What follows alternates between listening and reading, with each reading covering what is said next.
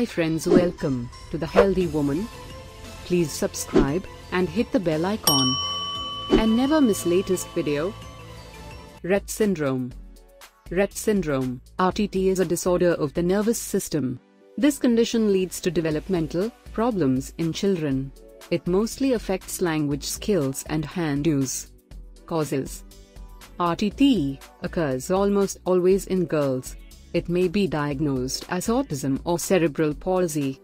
Most RTT cases are due to a problem in the gene called MYC2.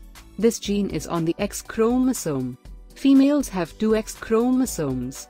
Even when one chromosome has this defect, the other X chromosome is normal enough for the child to survive. Males born with this defective gene do not have a second X chromosome to make up for the problem. Therefore, the defect usually results in miscarriage, stillbirth, or very early death. Symptoms. An infant with RTT usually has normal development for the first 6 to 18 months. Symptoms range from mild to severe.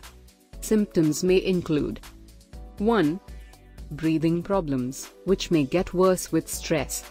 Breathing is usually normal during sleep and abnormal while awake. 2.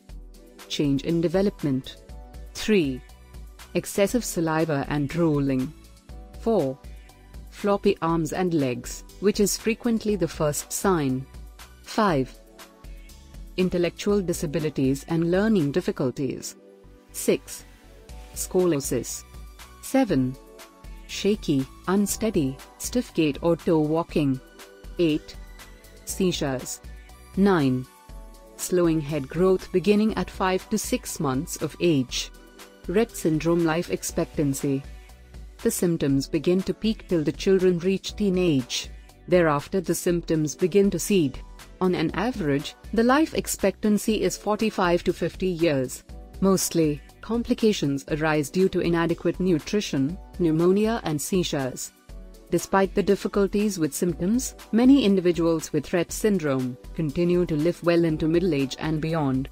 Because the disorder is rare, very little is known about long-term prognosis and life expectancy.